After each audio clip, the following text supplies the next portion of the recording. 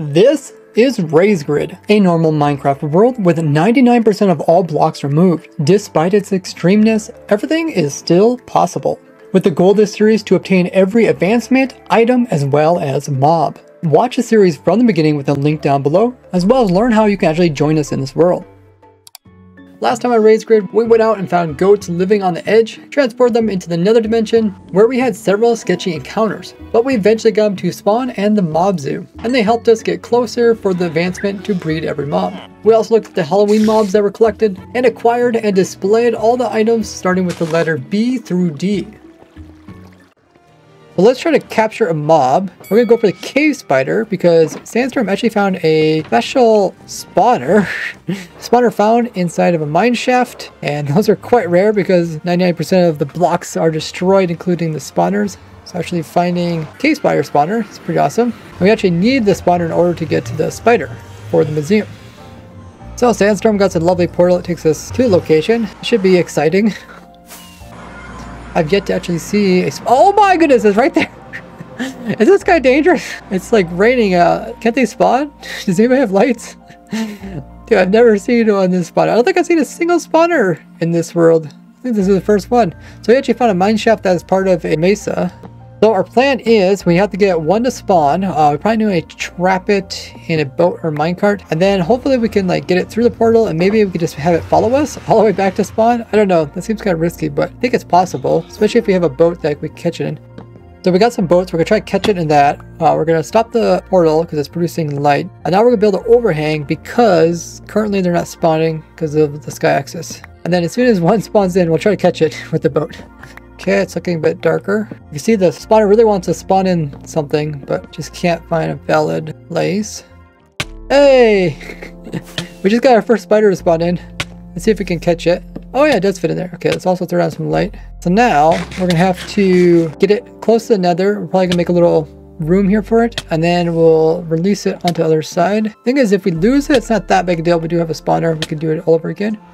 Okay, so I'm just building a little box over here on the nether side, and we'll just contain it until we're ready. Then once we're ready, we'll release it. And I think we're just gonna try to walk it home. Hopefully it'll pathfind on that.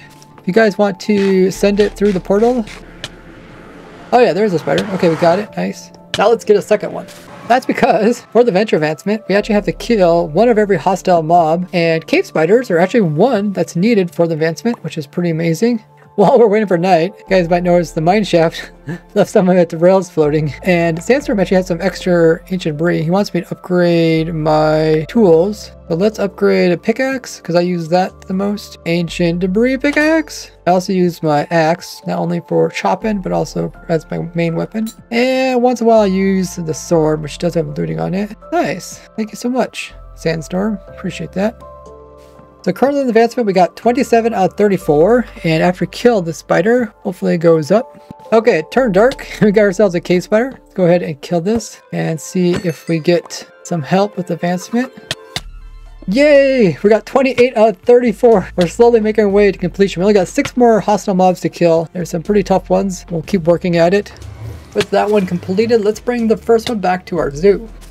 What we'll try to do is get it just to be aggroed on one person. Hopefully it'll try to do me, and then I'll try to just walk backwards all the way to spawn.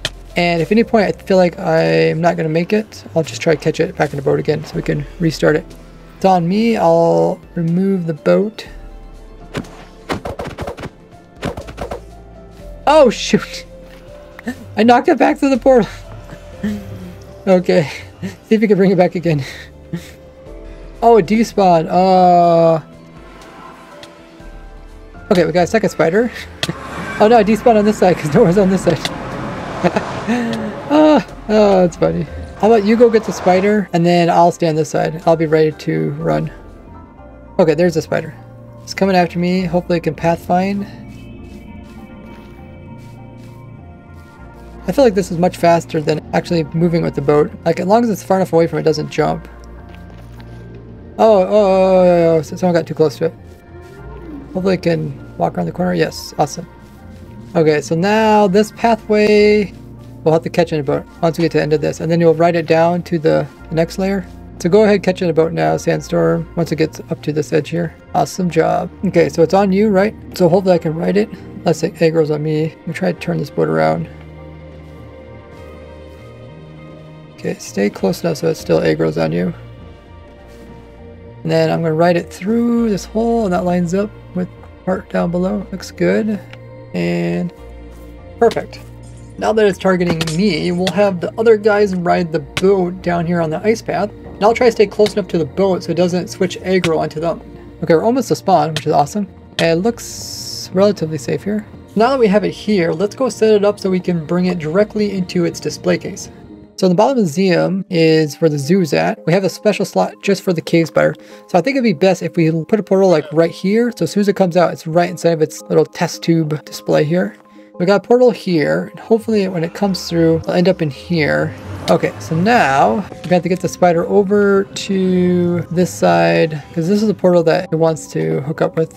So just keep it there for now. So it's currently on you, right? I'll go through the portal. That way the other side can't despawn. Okay, so I'm over here. Can someone break the boat? Okay, there's a spider. Awesome. Come on, spider, come over here. You got nowhere to go. Oh, okay. I guess I lied. You have somewhere to go. I guess we can walk out this way. Oh, okay. And I'm gonna close off this. So the guys want to name it Spider Nugget. That's what we'll go ahead and name it. Ooh, we're gonna have to actually get out of the boat before I can name it. I'm gonna break the boat. You guys close it off. There, here, you guys got some glass too. And pay attention now. Wow, you guys are really slow. You guys are supposed to close the glass off. Whatever, we'll go ahead and name it right now. I gave you guys glass, not just to hold it. But we got it named. That's awesome. So, Cave Spider completed. Awesome. Oh, it's only gonna get harder from now on, guys. We got some pretty hard mobs that are left to get. But I definitely thought Cave Spider was gonna be one of the last ones, just because finding the spawner is so difficult in the world. Great job, everybody. Now these other display cases are supposed to have the other neutral mobs. We actually have some of these. They're just on top of the museum rather than down here. So let's fill them in. So we do have a lot of our mobs sitting up here on the surface. So let's see if we get these down below in their actual final holding cells so we can see kind of how full they are. Okay, so the plan is to get these mobs into minecarts and then to run rails over to this corner here, then drop them through this hole here, and that should take us all the way to the basement. We'll use a lead on as many as we can since that'll be easier than the minecart. Here's all the neutral mobs. Here's the goat. There you go. Hurry, close it, it's gonna ram you. There, goat is completed. Awesome. Dev got myself another elytra. Now I actually have a spare elytra. This was my only elytra I had since my second one that I got actually lost from death. So I will make sure to keep this spare elytra safe in my ender chest. Now let's get more of those neutral mobs. Let's move the enderman. We happen to have one captured down here. And endermen are also neutral mobs. So we'll need some pistons to raise them up and then we'll ride them inside of there. Okay, I got a lever. So it got raised up, and now I just drive it in here, and we'll leave it inside of the boat, just so we don't have to worry about him teleporting away. And Enderman in its final resting ground. I was then called over to check out something. Wait, what is this?